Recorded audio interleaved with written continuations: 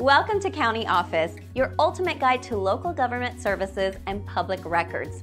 Let's get started. Are capital gains included?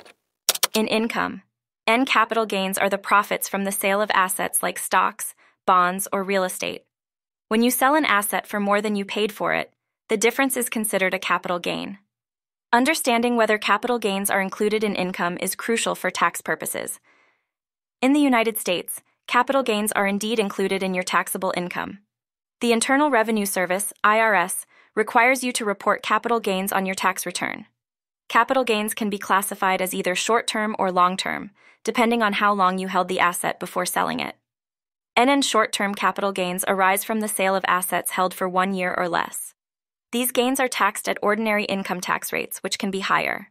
Long-term capital gains come from assets held for more than 1 year and are typically taxed at lower rates.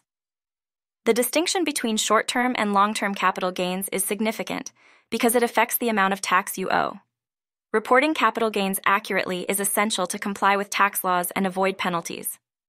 And the IRS provides forms like Schedule D to help you report capital gains and losses.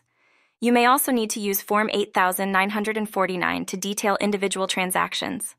It's advisable to consult a tax professional if you have substantial capital gains or complex transactions.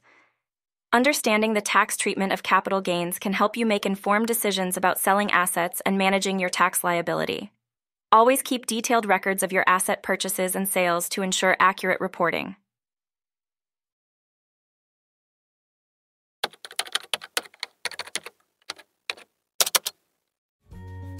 To learn more, check out these links, which you can click in the description below.